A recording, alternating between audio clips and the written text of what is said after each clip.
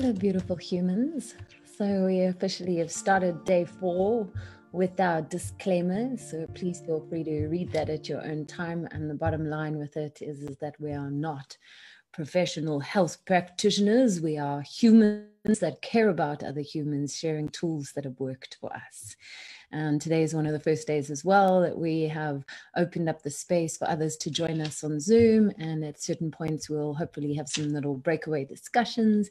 But from Totes and I, welcome to day 4.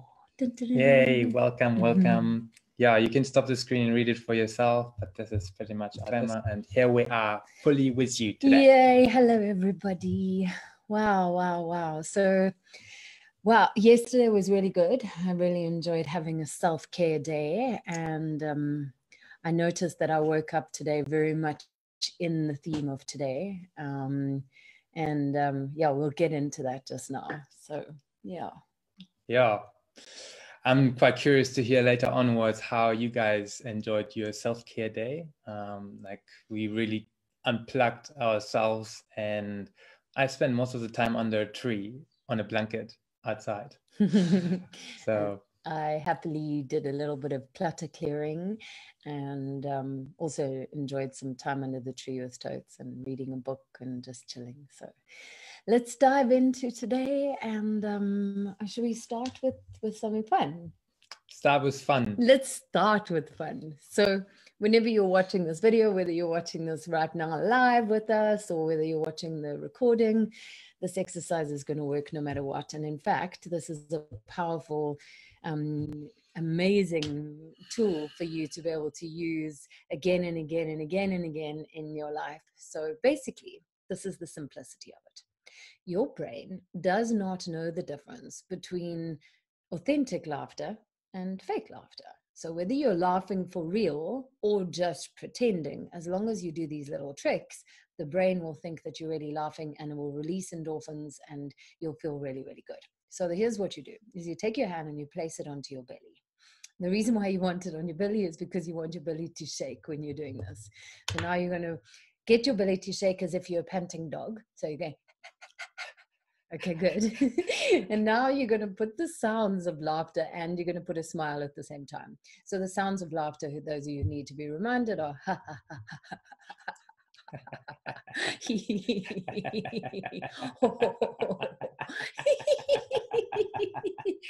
And if you don't have any reason to laugh, just watch Toto because he does the poker face version of this. So that's the basic of the exercise, and now you add a little bit of imagination to it. So this is one of the famous laughter exercises, is you're taking water from one glass to the other and you're shaking it about. So you're going to go ha, ha, ha, ha, ha, pouring it from one glass to the next, and then you're going to drink it, and it's going to be a cacophonous laugh when you do it. Okay, so here you go.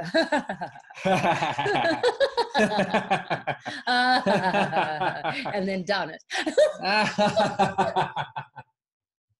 So when you first start doing it, you think you're a complete nana, and by the end of it, you're like Toto and you're actually laughing. So as silly as it is, it works.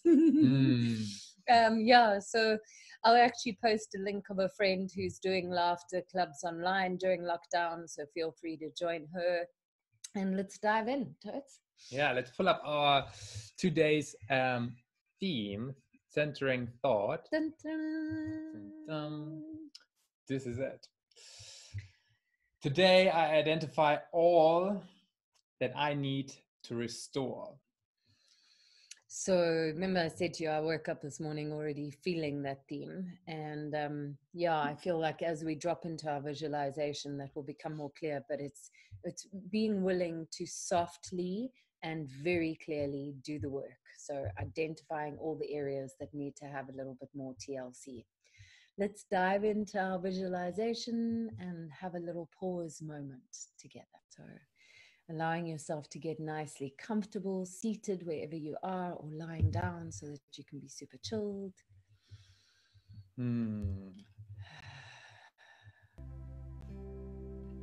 Very special thank you to Jenny Braun for this lovely music. She's given us our own exclusive lockup track.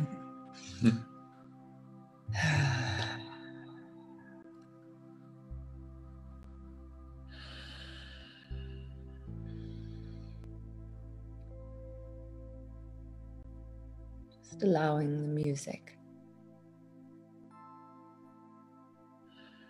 to support you to breathe deeper this morning.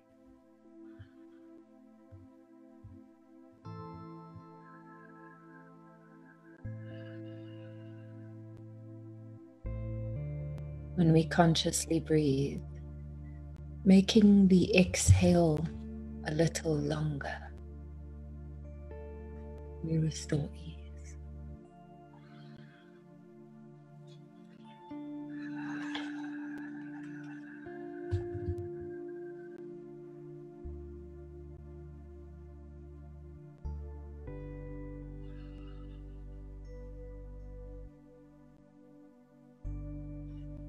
Just go to that place inside, that inner stillness, the place where we connect to our higher self.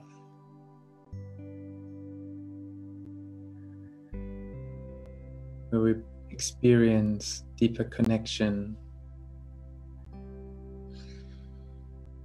and let go of any thought.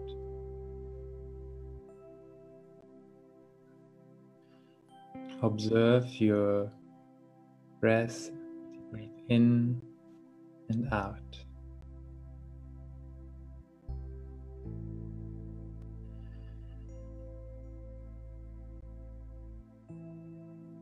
And now gently look deeper. Try to see areas in your life that need restoring.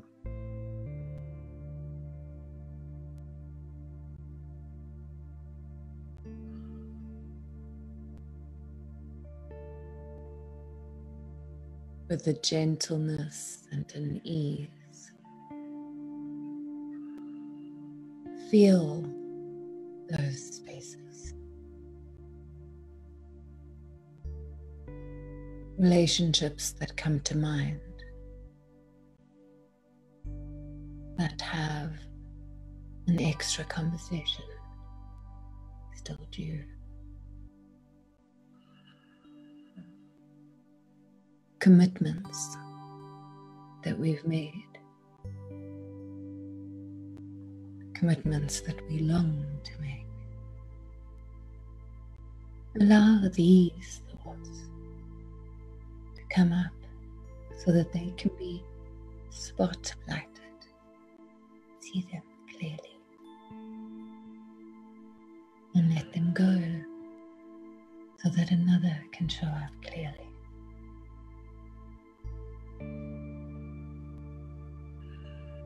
Any other thought that comes up, just see it dissolve like a cloud.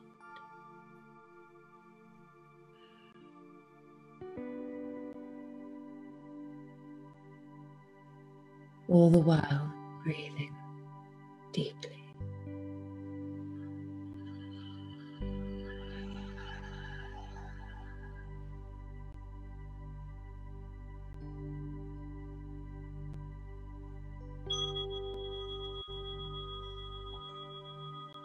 As you gently allow yourself to fully come back into your present form, just wriggling your body a little bit, moving your body a little bit, bring yourself more present.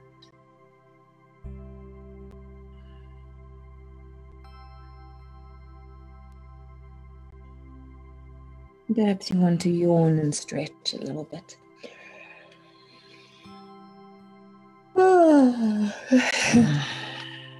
And just slowly, gently open your eyes and bring yourself back.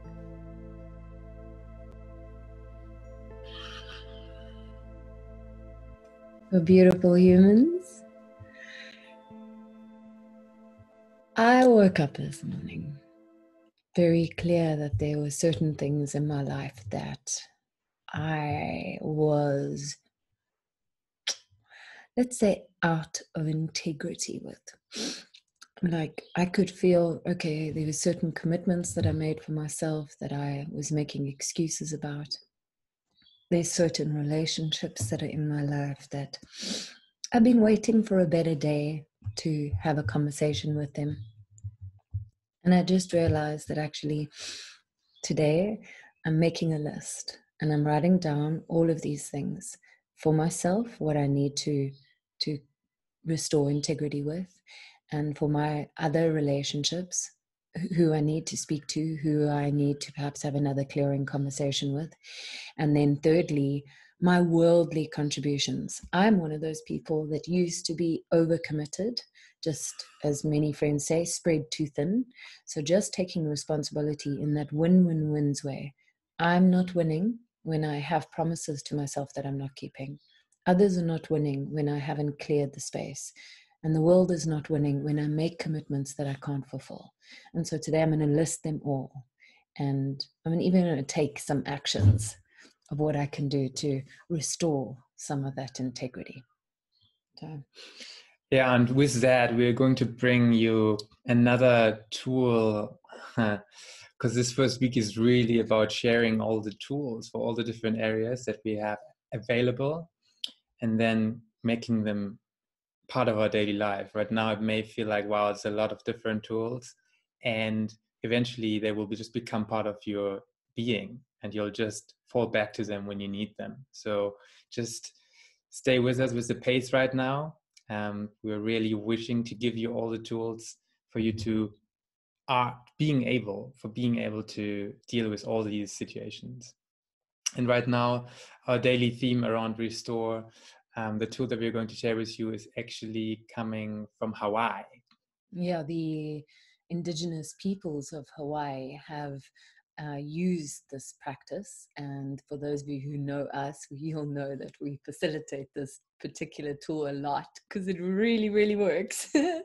And, we often talk about this human condition. In our human relating, our stuff gets reflected, and sometimes he irritates the poo out of me, and what I'm able to do is practice this tool, and it's called ho'oponopono. Don't worry about pronouncing that. We'll send you the infographic later, but essentially there's 4 key principles, and it's the process of being willing to ask for forgiveness, to actually speak it. I'm sorry. Please forgive me. So there's 2 of the practices already. And then thank you and I love you. So this is the basis for these 4 anchors, and it's for you to elaborate them. So if I just pull up an example, I'd be like, Nikki, I'm sorry for judging you, thinking that you were in your funk this morning. Please forgive me for hurting you in any way around that, for triggering any wrong emotions, and yeah, for judging you. And thank you for always taking care of me, for always stepping back in, and for doing the best you can at any time, really. And I dearly love you. And then when that happens, it just feels so smushy, and yes. and I see, like the moment Tote says that there's certain relationships in my life, definitely the more years you have under your belt, the more relationships you have under your belt. And I just see that this lockdown, this lock up, let's not go down, let's go up. Let's use this opportunity to restore our relationships. That doesn't mean that you're going to have that relationship again. Like if there's something that was broken, it just might mean that I can have that call, or I can send that very detailed voice note, or I can just sit in my deep practice, imagine them in front of me, and really just say, I'm sorry. I'm sorry that I was such a banana with how I dealt with that relationship. Please forgive me for not knowing enough at that time. Thank you for teaching me that tool. You've taught me. Like I've learned through all of those relationships, but I've not told those people that I've learned. And the moment I'm able to say thank you for that, I feel like they're also unleashed with it. And then, of course, the love is infinite. So as hard as it feels sometimes to say I love you to someone, the moment you do, it's just... Yeah. Yeah, exactly. And the pinnacle of this tool, you can also use it for yourself. So if there's anything where you feel like you haven't forgiven yourself for, something that is still sitting with you, something that you have done that you feel regret about, this tool will also work for that and will create complete release and magic. If you just go inwards, or you take a piece of paper and you just write down, I'm sorry, and you write to yourself, I'm sorry, Toto, for this and this. Please forgive me. Thank you, and I love you.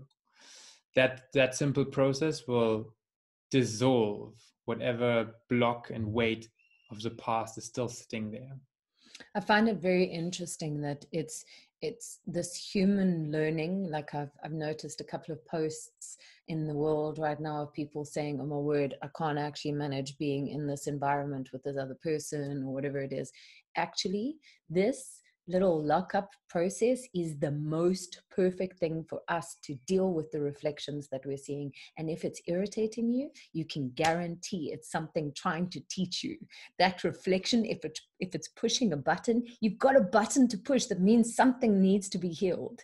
So this is such a perfect opportunity. Guys, please, I invite you all, make that list. Make that list today.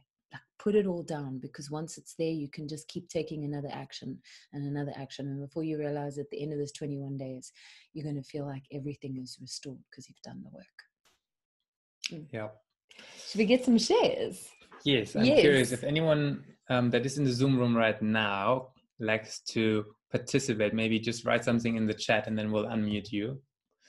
Can I give an analogy just of something? So this morning, Totes and I were both outside before our meditation, and I was taking out some of these weeds, and it really helped me to understand that actually this is what this work does. By me listing, I can see all the areas where there's weeds growing.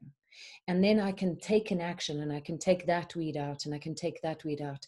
And like my dad said to me just yesterday, he was like, weeds are not necessarily a bad thing. I mean, you can see them, but the biggest thing about them is that they're taking nutrients away from the things that are actually supposed to be growing and thriving. And so if it's something that's still niggly, it's a weed. And if I take it out of my life by doing the action that I need to, then the nutrients can be focused on where they need to be, which is all these other areas and commitments that I've made in my life that I want to work and thrive. Yes. Yeah. So yeah, I'm not sure if we got anybody online who wants to check in. Let me also just check on the Facebook. Okay. Yeah, you can have a look there. Another little analogy that came up this morning, I was reading a book is called The Breakthrough Experience. And one story there was that it really resonated with me. And it was around, so this doctor driving his Jaguar, coming home from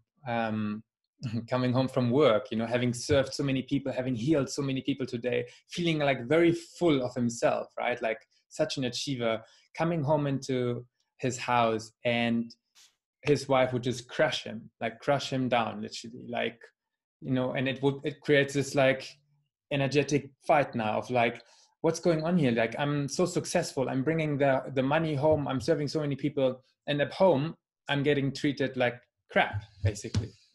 From the wife's perspective, is like, like, I'm holding the house here, I'm taking care of the children every day, and I just ask you to be equal here, right?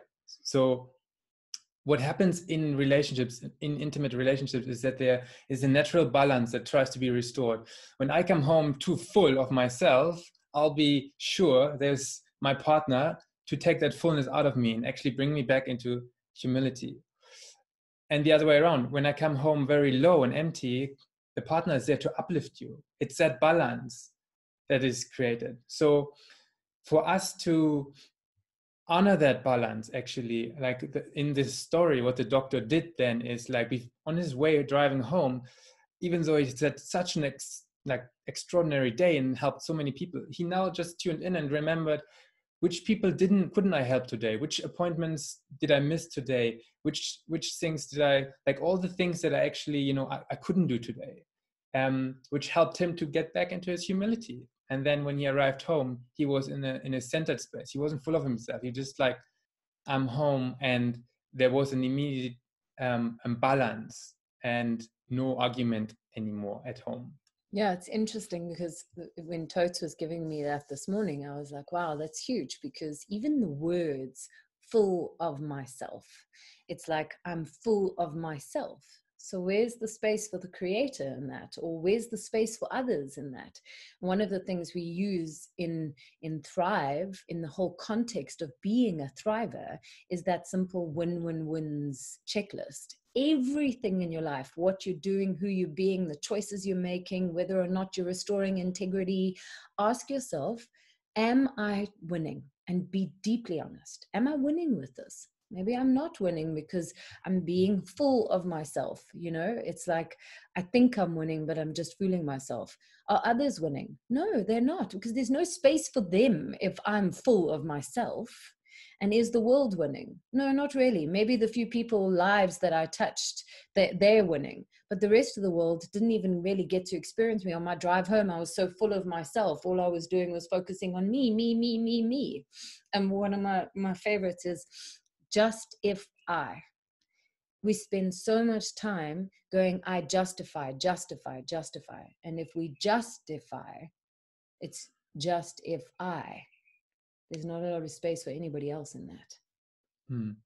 So anyway. This is day 4, guys. It's day 4. So we really encourage you to make that list, take some time today, spend time with that centering thought. What are these areas in your life that you need to identify that actually need restoring?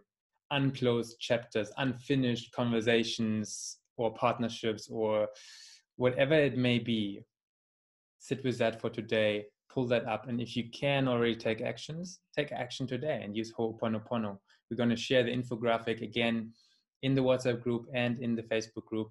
And please feel free in the comments of this video to share whatever came up for you with this topic today. Yeah, and thank you everybody for playing all out, and we really are inviting the community to keep sharing and supporting each other. Let's take it to the next level, and let's support each other to restore our relationships in all the ways. So giant amounts of love.